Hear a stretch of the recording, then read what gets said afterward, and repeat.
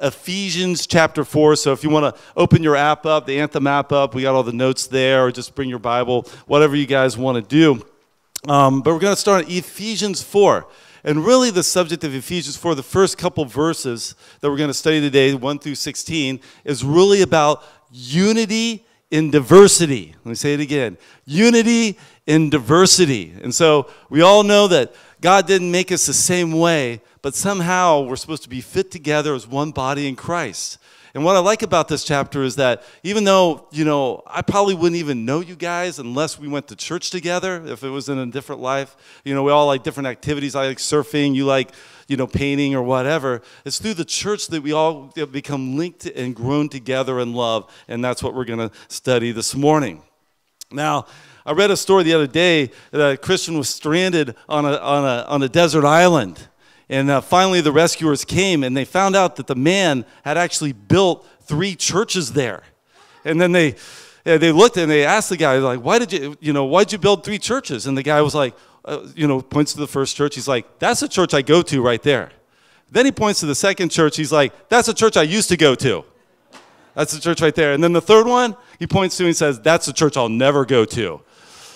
And so a lot of times that's what kind of unity is like, right? It feels like sometimes we desire it, we need it, we know that we need to be joined together as one body in Christ, but it's like grasping at the wind, it's grasping at the air to see how that unity can actually happen. But it was really Jesus' heart, Paul's heart, that we'd have that unity, and that's really what I want to look at this morning. This is really wrapped around a little verse in Ephesians chapter 4, verse 3. It's this, and I'm going to have you repeat it with me so you can see the whole point of the passage. All the verses are wrapped around this one central verse, and it's this: endeavoring to keep the unity of the Spirit in the bond of peace. Can you say it with me? Endeavoring to keep the unity of the Spirit in the bond of peace. Just one more time. Then I know you have it in your heart. Endeavoring to keep the unity of the Spirit in the bond of peace. Doesn't that feel good just to say it together? That's incredibly unifying, and that's really what Paul's heart was for the church, the unity of the Spirit in the bond of peace. So the first part of the section of this passage that we're going to look at how to walk in that unity, and Paul has some specific things that he wants us to know in order to walk in that unity. And the second part is how the gifts of the Spirit actually bring unity to the body. And that's in the later part of the verses in Ephesians that we're going to look at. So look at a little bit this morning as well. So we're going to look at how to walk in unity. Paul has some comments there. And then it's how the gifts of the Spirit bring that unity in the church. So let's pray and then we'll dive right in. Lord Jesus, we're so thankful, Lord, that you desired from the very beginning that we would be one. You prayed to the Father that we would be one. And Lord, it seems though sometimes this unity within the church and between the churches can be so hard to have. But Lord, we know that you just admonished us from your scripture to endeavor to keep the unity of the Spirit in the bond of peace. So we pray that that would be that way this morning. In Jesus' name, amen. Now, the first verse of this chapter is this. In Ephesians 4, verse 1, it says, I, therefore, the prisoner of the Lord, beseech you to walk worthy of the calling with which you are called. And the word that he really starts us with is therefore. Anytime that you see a therefore in Scripture, what are you supposed to look for? Why is the therefore? And in this case, this splits the book of Ephesians right down the middle. In chapters 1 through 3, we learn about the wonders of what it means to know Jesus and his ultimate plan for redemption and salvation of the world. It's an incredible section of Scripture. I hope that you read and you meditate upon that again this week, because there's so many wonderful truths there. It's what the Bible calls doctrine, which are kind of the core teachings about the church there, and about Jesus Christ himself and how amazing he is. We learned about how he blessed us with every spiritual blessing in the heavenly places in Christ, that he chose us before the foundation of the world. He predestined us to adoption as sons and daughters. He accepted us in Jesus. He redeemed us through his blood. He sealed us with his Holy Spirit. He guaranteed us an eternal inheritance. Now, those are some amazing truths, and a lot of times it seems like it's so heady. It's like so like in the clouds, but it's a spiritual reality that we live within, and Paul needed to put that out in the first 3 chapters of Ephesians so that we would know that. And that really builds to the prayer that Paul has in Ephesians chapter 3 that Pastor Nate preached on last week. He did a phenomenal job on that, by the way, right? And I hope that you've been praying that over your families, over your spouse, over your kids this week, that you would be strengthened with might in your inner being, that Christ would dwell in your heart by faith, that you'd be rooted and grounded in love and know the length and width and depth and height, to know the love of Christ that passes knowledge and be filled with all the fullness of God. That's an amazing prayer. And as you memorize it and think about it and have it in your heart, it really takes all those truths that you learned about in Ephesians 1 through 3 and places them in your prayer life that you can pray over your family and your kids. How many people have been praying that this week? It's awesome. It's wonderful. If you haven't, I really encourage you to do so, because it's an incredible way to pray spiritual strength right into your husband, your wife, and your family. Now, as you understand and as you know that, those truths, what it does is it creates within your soul and within your spirit a great outflowing of love, right? As you know what Jesus has done for you, as you know that amazing death that he died to pay the debt for your sin, the spiritual blessings that you have in him, his choosing of you, what that starts to do is it wells up in your very soul an incredible sense of the love of God within your heart. And that's why Paul prays in that prayer that they would know the love of God that passes knowledge, right? It's beyond what you know. It's actually an experiential sense of the love of God within your heart. And that's what's so amazing about that prayer, is that it tells us that we just don't need to know head knowledge. We actually need to know what that love of Christ is living within our life, the very presence of God upon us. Amen? That's what the point of the prayer is. Not that you would just know things, but that you would experience the love of God in a great way. Almost like a burst of love within your heart. And as you think about exceedingly, abundantly, beyond all that we can ask or imagine, by what? The power that works in us. Right? That power is working in you right now to experience God's sense of love and power within your life. And what it should do is it should breed just an awesome sense of wonder and awe of the majesty of God, and that he loves you in such an incredible fashion to have chosen you, predestined you, blessed you with every spiritual blessing. That's what it should do. That's the intended purpose behind it. Now, what that does after you experience that is that lays the foundation for Ephesians 4 through 6, which is the practical application part of it that we're going to read about today, right? But it all flows out of the experience of the love of God within your heart. And I want you to get that. Otherwise, I'm just telling you how to practically live out life, and I haven't explained to you that it's the love of God that really generates that within your soul with the desire to do that, right? We all know, like, hey, 10 steps to do this, 7 steps to do that, but there's no heart behind it.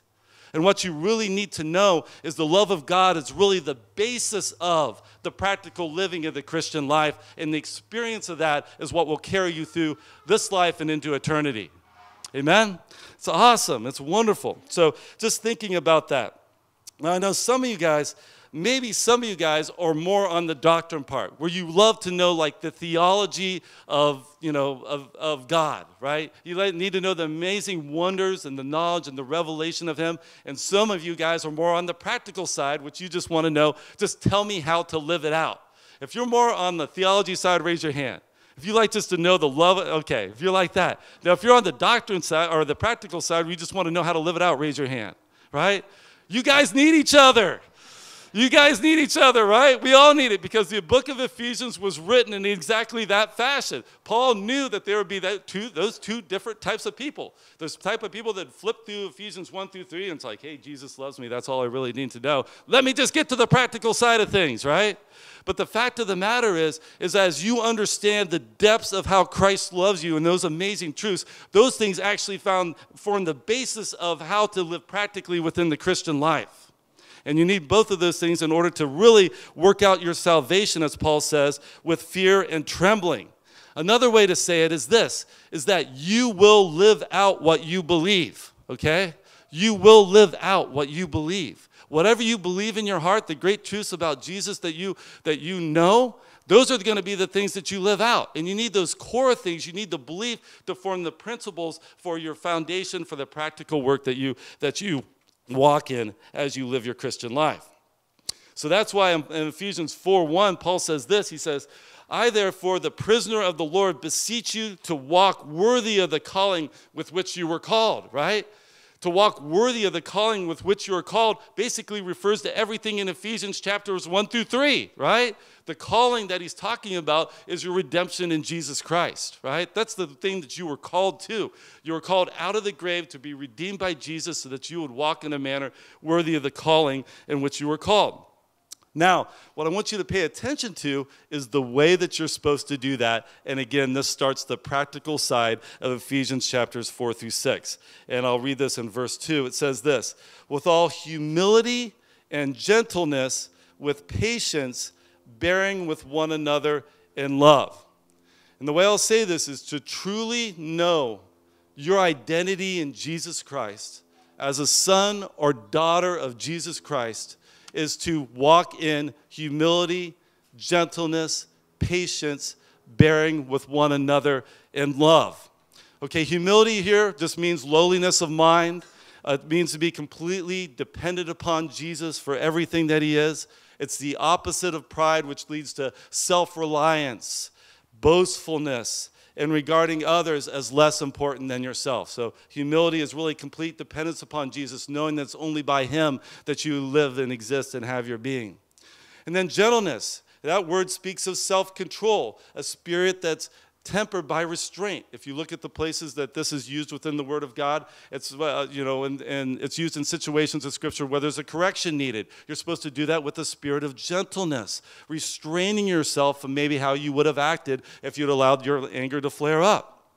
And then patience. And this word is translated in the New King James as long-suffering, which means that just coming alongside a person and being patient with them where they're at, right? Suffering long with them, even though they're not at the spot that you want them to be at. That's what patience is. And then it really culminates in bearing with one another in love. Basically, there's a heavenly tolerance that you have for one another's shortfalls that only comes as you truly know Jesus Christ and how much he loves you. And so I think one of the mistakes that we make in the Christian life, again, going back to Ephesians 1 through 3, is we forget how patient God was with us, right? We were dead in our sins, but God, who is rich in mercy, loved us and saved us, right? So we need to know that. We need to be reminded of that, because if we're not, what happens to us is that we end up being not loving, harsh, right, and prideful with those people around us. We forget the fact that God loved us so much that he forgave all our faults, that he's completely patient with us. Think about Jesus himself, the marvelous humility that he showed, the gentleness and restraint that he showed, right? The patience that he showed with people all the time, for bearing with one another in love. Think about his example, all right? He did that with everyone that he knew. But a lot of times what happens is that we forget about that, and then we treat others in a way that we would never want to be treated by God. So I just want to remind you of that.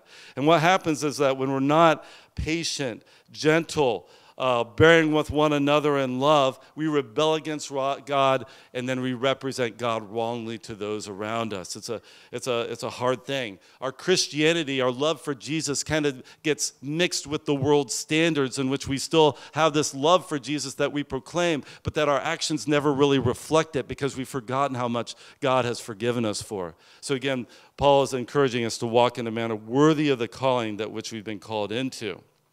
Now, he says to do this, we need to endeavor to keep the unity of the Spirit in the bond of peace, which is Ephesians 4:3. Now this verse, as I said, was the central verse in this passage. It means to pursue, to maintain. Has to be something that we have conscious effort and focus upon. As I said before, it can be grasping after the wind or after the air if we're not doing this. It's so hard to really keep a tab on this.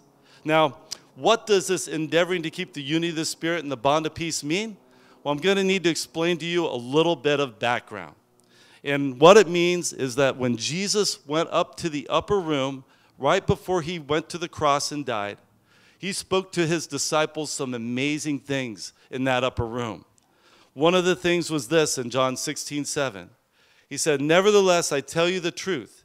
It's to your advantage that I go away, For if I do not go away, the Helper will not come to you, but if I depart, I will send him to you.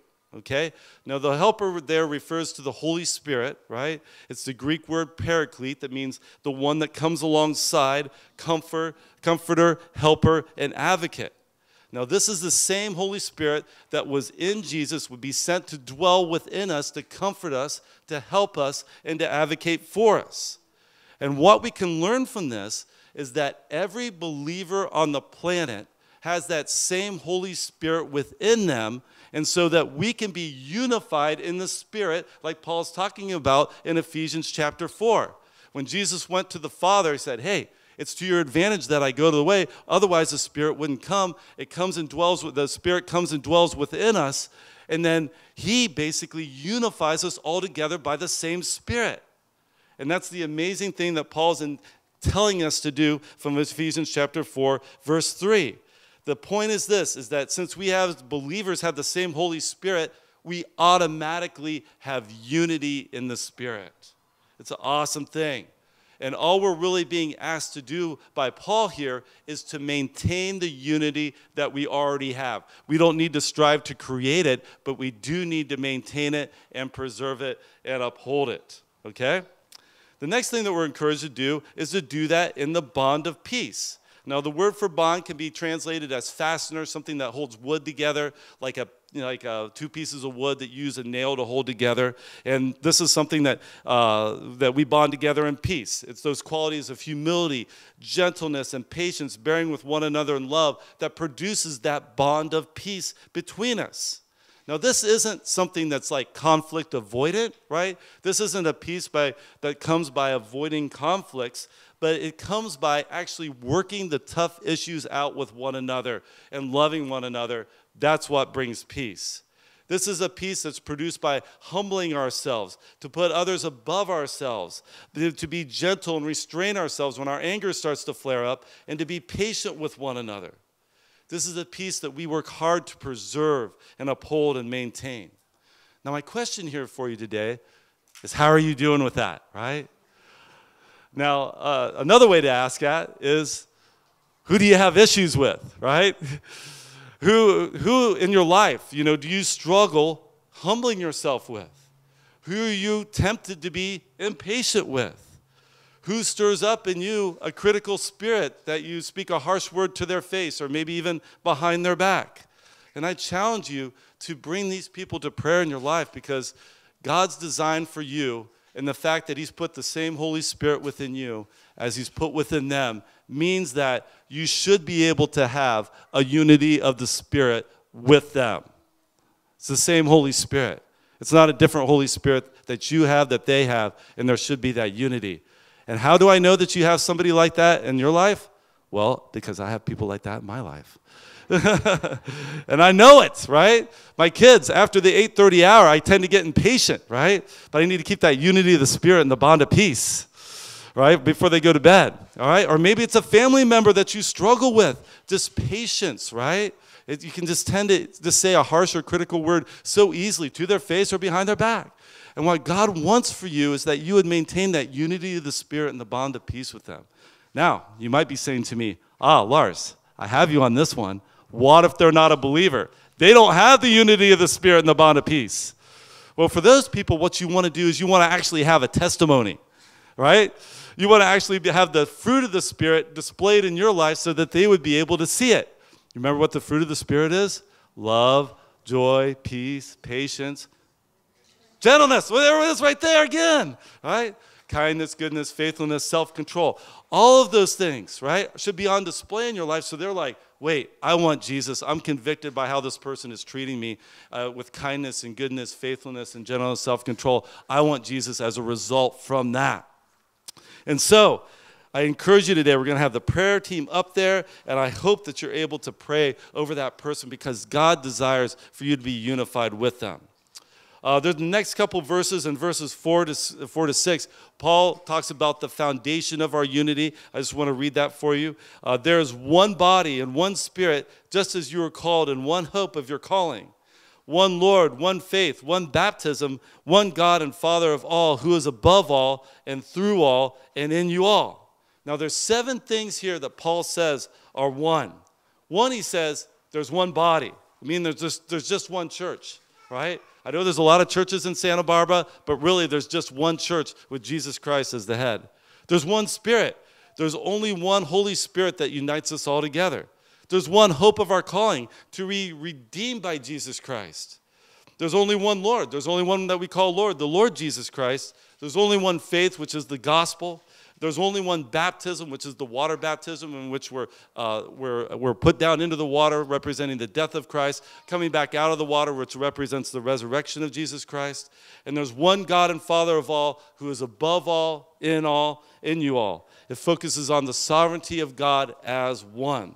Through each of these one statements, what Paul is emphasizing is the great unity that we have with fellow believers through God the Father, God the Son, and God the Holy Spirit.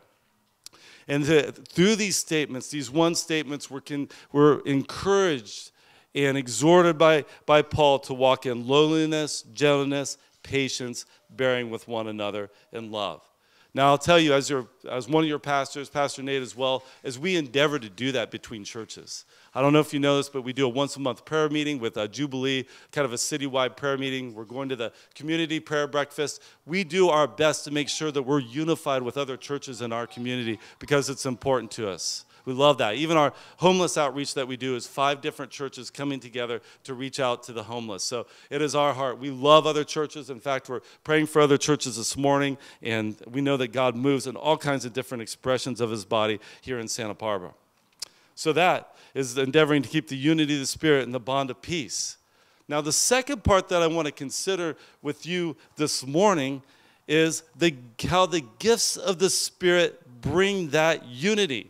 And for that, we're going to have to study verses 7 through 16. I'll just read verse 7 to you. But to each one of us, grace was given according to the measure of Christ's gifts. Okay, what this means is that we're all part of one body. We have one Spirit.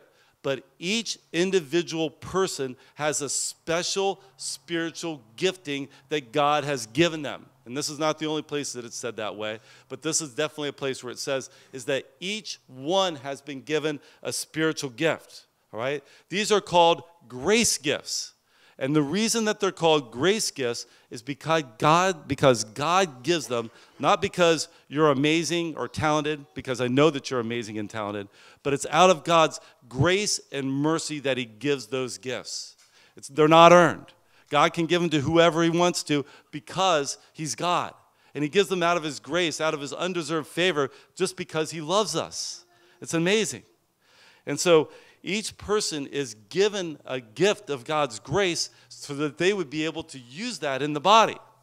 If you're in construction, one way you can think about it is this. He not only gives you the tool for the job, but he gives you the power to use the tool, right? So God not only gives you the gift, but he gives it to the proportion of Christ's gift. He gives you all the power that you need to use that gift as well. So not only did Jesus ascend into heaven to give us his Spirit, but he also gave us supernatural gifts that we would be able to use within the church. And he gave it to the church as his body to be used by countless believers all over the world for all time to encourage and strengthen the body of Christ. This is the way that Jesus can leave from the earth, go into heaven, but still have his body, of which he is the head, on the earth, being filled with the Spirit so that we'd be able to use the amazing gifts that he's given us. Now, Paul tells us how this happens in verses 8 through 10. This is kind of interesting. I want you to get this. There he said, when he ascended on high, he led captivity captive and gave gifts to men. Now this, he ascended. What does it mean but that he also first descended into the lower parts of the earth? He who descended is also the one who ascended far above the heavens, that he might fill all things. So what Paul's doing there is he quotes a psalm, it's called Psalm 68, about Jesus ascending on high and leading captivity captive and giving gifts to men. Well, what this really means, it means that when Jesus rose from the dead and ascended into heaven, this is really for the purpose of defeating Satan and the slavery that he had over humankind and to lead captivity captive. That's the way that Jesus would do this, right? He'd first defeat death by his death on the cross, and then he would raise up into heaven, proclaiming that he has led captivity captive. So Jesus ascending into heaven was for the purpose of sending his Holy Spirit, beginning at Pentecost, and distributing all those gifts of the Spirit to the church. Giving gifts to men is a direct reference to Pentecost, and Jesus doing that through the baptism of the Spirit that we see happen at Pentecost. This was the beginning of the outpouring of the Spirit, in which we see all kinds of miracles and signs and wonders you can read about in the book of Acts and even continuing in today. So the way that Jesus would build his church and his kingdom and defeat the powers of Satan was through the baptism of the Holy Spirit that he would give us. And in verse 9, we see that the supernatural gifting was really accomplished by Jesus ascending into heaven, defeating Satan by paying the debt for our sins in the slavery, but also his ascension that he might fill all things. Jesus' ascension into heaven really means that he has victory over all things. Now, this is exactly what Jesus again said in the upper room. It's what again he said in the upper room. He said this in John 14:12. Most assuredly I say to you, he who believes in me, the works that I do, he will do also, and greater works than these he will do, because I go to my Father. Jesus' ascending to the Father was the way that he would impart to every believer worldwide spiritual gifts that would be used to build up the church and defeat the power of Satan. Before Jesus ascended to the Father, there was no church. But the greater work is now accomplished by him sending his Spirit to give gifts to all men, and that's what we see here in Ephesians chapter 4. Now, oftentimes what happens is that our gospel actually stops with the resurrection of Jesus Christ. I don't know how many times that I told people the gospel story in terms of Jesus' death and resurrection only. But what happened after the resurrection? Well, Jesus' ascension was that he went up into heaven declaring victory over all things and then filling the church with his Spirit so that we could use all these spiritual gifts to build up his body. And a lot of times our gospel is so incomplete because we don't actually even finish the gospels that we're reading. It's almost like we tear out the last couple chapters of Matthew, Mark, Luke, and John and forget about the ascension and finish with the resurrection. It's almost like if you guys were watching Top Gun. How many people have seen Top Gun out there? Awesome. What if I just shut it off 3/4 of the way through? Would you be bummed? Of course you would. So Jesus' resurrection is not the end of the story. Let me tell you, Jesus is not on vacation in heaven. That's not why he ascended into heaven, right? He's like, I'm just going to wait this out and then I'm going to come back again. No, Jesus' ascension was actually all about him declaring victory over the powers of Satan and evil by building his church and filling his church with the Spirit. And that's why it's so important in our description of the gospel story to really include the ascension within it. Now, I want to consider the 5 giftings in this passage that are to bring unity in the church in verses 11 through 12. It says, and he himself gave some to be apostles, some prophets, some evangelists, and some pastors and teachers for the equipping of the saints, for the work of the ministry, for the edifying of the body of Christ. So really there's 5 giftings mentioned in this passage: apostles, prophets, evangelists, pastors, and teachers. And there are more mentioned in 1 Corinthians 12 and 1 Peter 4, Romans 12, but this is a good start. Now, each one of these is really important for the formation and the building up of the church. First, we have apostles, and that word means messenger. This is a person that's an ambassador for God's work. Originally, the apostles were apostle was a person that was a witness of the death and resurrection of Jesus Christ and wrote Holy Scripture. But now we have what are called little a apostles, which have the gifting of church planning and missionary. Amazing people that have that gift. Then we have the gift of prophet. Those that have the gift of speaking messages from God that are consistent with God's word in the Old Testament and the New Testament. The word can be something from the past or the present or the futures. There are messages that are revealed by God himself and spoken through these messengers. They're not prophets in the same sense as they wrote books of Scripture in the Old Testament, but their word of God must be tested by people in the church. Then there's evangelists. And these are the people that have the spiritual gift of bringing good news to people. Amazing people. We even have, I think, Nicole Hirsch here starting the Alpha class, which is a class for unbelievers to come and know about Jesus Christ. People that are anointed evangelists. My friend Richard, I'm not sure if he's here today. People that are just particularly anointed to share the good news about Jesus Christ. Then we have pastors and teachers, and those are two gifts that actually have some overlap. Pastors are people that shepherd or care for people's souls, and that kind of overlaps with teaching because that's how you care and shepherd people's souls, by teaching them the truth about Jesus. All of those 5 gifts are really represented right here, but there's many more in 1 Corinthians 12, 1 Peter 4, and we see those operating all over our church on Sunday morning. Elizabeth Hare and Cheryl Knutson and Ken Knutson over here in the Connect area. All the people that are ministering to our children. People that have gifts of help that help set this thing up every single morning. All kinds of giftings are really represented in this amazing church that we call Anthem Chapel. And the point of these gifts is that as we use them, we all come to a greater unity in Jesus Christ. And it's an amazing and wonderful thing. Paul says it this way in verse 12. He says, for the equipping of the saints, for the work of the ministry, for the edifying of the body of Christ. Did you catch that? Is that every single one of those gifts, apostle, prophet, pastor, teacher, evangelist, are all there for equipping the saints for the work of the ministry. When we're up here teaching you, it should be equipping you so that you would be able to use your gift for the building up of the body of Christ. And the point is, in verse 13, it says this, till we all come to the unity of the faith and of the knowledge of the Son of God, to a perfect man, to a measure of the stature of the fullness of Christ. What does this emphasize? Till we all come, is that we're all progressing together as we use our spiritual gifts to build one another up. It's an amazing thing. Now, what I want to emphasize to you is that it really shows the importance of these spiritual gifts and why you should come to church.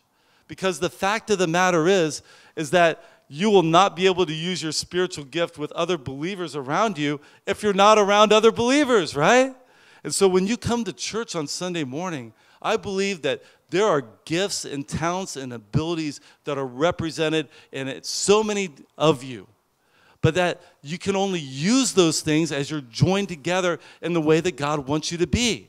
And so when you're here, God is using you. And think about the way that God can use you, right? To pray for somebody, to give somebody an encouraging word. I don't know, to help somebody out, maybe at a different time, even after church. But as you come around, as you stick around and engage with people around you, wait and see how God will use you. And be ready for that, because God is gifting you supernaturally in order that we would all come to the faith, progressing together to one whole, one body.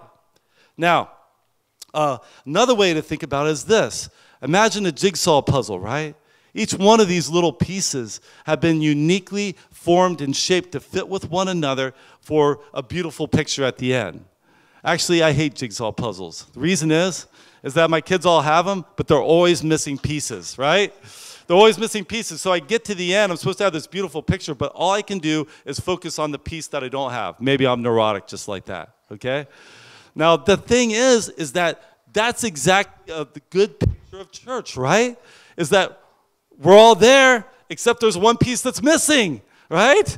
And then we can't form that beautiful picture that God wants us to form because that person is either outside of the frame, right? Those pieces that you don't ever know what to do with, you know, at the end of putting together the puzzle. You're outside the frame where it's completely lost. And so what God wants is he wants to uniquely form and shape you to fit together in the body of the church, but you got to be here to do that, right? Otherwise, the picture doesn't look complete. And that's the whole point, is that if Pastor Nate and I could all do this all by ourselves, we wouldn't need you guys. But the fact of the matter is that Scripture actually teaches that each one of you is of utmost importance to the working together of the body. And that's why Paul uses the analogy of the body, right? Imagine if you were trying to run around and you had no foot. It wouldn't work very well, right? So we need one another. The whole point is that you're here and anointed for God's purpose within you, and I hope that you get engaged and involved within the church. One of the questions that you may be asking today is you might say, what is my spiritual gift? I have no idea what it is. Well, what we would like you to do is we do a spiritual gifts assessment. We sit down with you. Ken that's over there in the Connect tent can sign you up for this. And we'll have a time where we can sit down and find out what your spiritual gift is so that you would know what it is, so that you can be fit in and feel like you're in your sweet spot of ministry. We just don't want you to come and be like, well, we need 5 guys in the parking lot, so why don't you go out in the parking lot, right? We try not to do it that way. But if you have the gift of helps and you do like setting up cones and you do like directing traffic and that is your sweet spot, we'd love to put you in the parking lot. Anyway, spiritual gifts and your use of them is utmost important to the church. If God just wanted you to come and sit in a chair, that would be fine. But there's so much more than that he really talks about through Scripture. The last section of Scripture that I'll read to you today is verses 14 through 16. It says this, that we should no longer be children, tossed to and fro and carried about with every wind of doctrine, by the trickery of men, and the cunning craftiness of deceitful plotting. But speaking the truth in love may grow up in all things into him who is the head, Christ, from whom the whole body, joined and knit together by what every joint supplies, according to the effective working by which each part does its share, causes the growth of the body for the edifying of itself in love. Now that's a big passage and there's a lot of things in it, but the point of it is this, is that God's design for the church is that we would all grow up in maturity together. We shouldn't be children, and when Paul refers to children, he means those that are impressionable and weak in our faith and easily thrown off. We shouldn't be carried about by every wind of doctrine, every trickery of men, and the cunning craftiness of deceitful plotting. There will always be those doctrines around, those teachings that are not of Jesus Christ and that sway people off. But the way that we kind of counteract those things, the way that we guard ourselves against those things is by the use of the spiritual gifts and the unity that forms so that we would be one body growing together as a whole into maturity. What counteracts these false teachings and all these things that might trick us or trip us up is really speaking the truth in love. And Paul has 4 things here. He says, speaking the truth in love brings growth in all things into him who is the head. Speaking the truth in love brings a joining and knitting together of believers with each joint fit together. And speaking the truth in love brings the effective working by which every part does its share. And finally, speaking the truth in love causes growth of the body for the edifying of itself in love. Okay, the point is that speaking the truth in love becomes the way that we're able to use our spiritual gifts with one another for our unified whole, growing up into maturity in Jesus Christ. And that every part, every person that's even sitting here right now becomes a part of that effective working for the whole. Now, as I said, you have to invest a little bit in order to get there. You might think, I'm at the start of the journey. What do I do? Well, I'll tell you the first thing that you do is just stay around with us after the service instead of getting in your car. And just come and spend time with us and eat coffee and donuts and introduce yourself to people. Just talk to people and find out more about them. They'll talk to you, and you'll start to feel a little bit more knit into the body. You'll start to feel a little bit better. Then, in a couple weeks, we're going to roll out our community groups, our small groups. It's a great way to be fit into the body and to start to use your spiritual gifting even in a smaller scale setting, right? You can come to one of our events or our Tuesday prayer night. All those things make you feel more connected to the church that you call home. And we want that for you. We want to know you. We want to have you be a part of this thing, because the more that you're a part of this thing, the more that you start to grow and see value in coming. I've heard it said before is that there's no Lone Ranger Christians, which is what I used to be for a long time before I really came back to the Lord, is that I would just go in and I would sit like in the back pew. And then I would leave before anybody could say hi to me. If you're one of those people, would you raise your hand today? I know you're not going to raise your hand. I know you're not going to raise because you're in the back. You're like, I'm getting out of here, man. This place is crazy. They want to get to know me. That's not why I come to church. But I used to be that kind of person because there was stuff in my life that I needed to take care of, right? That I needed to take care of before I was integrated in the body. And as I took care of that stuff, you know what? I felt more comfortable being at church. I felt more comfortable getting to know people and getting plugged in here. And that's what God wants for you, that he wants for me, is for us all to be joined together, endeavoring to keep the unity of the Spirit in the bond of peace. Now, I don't know what your unity struggle is today, but I know that you probably have one. There's probably some person in your life that you know that you have that unity struggle with. And it's being humble, patient, gentle, and kind with that person. That might be your unity struggle. That's maybe where you need some prayer today. Or it might be that you've had some church hurt in the past. We've all had church hurt. We've all had things done to us that are in church that are just seems like just how did that happen? Just kind of weird things. That might be your unity struggle today. And you might be like, how am I going to get plugged into Anthem? I don't feel like I can really, even let my heart out again. That might be your unity struggle today. And maybe your unity struggle is that you never really plugged into a church. You just kind of wanted to be on the outside. You don't know if you really want to get involved in this thing because it might just take you in a place that you're uncomfortable with. Well, that might be your unity struggle with. And God wants to take you from your Lone Ranger status and bring you right into the body. But as we close today, and the worship team comes up, I do want to pray for you, whatever your struggle is, and of course we'll have the prayer team over to the side as well. Because I believe God wants to do something. Again, endeavoring to keep the unity of the Spirit means that the unity is already there. It's just a question if we want to uphold and preserve and maintain that unity.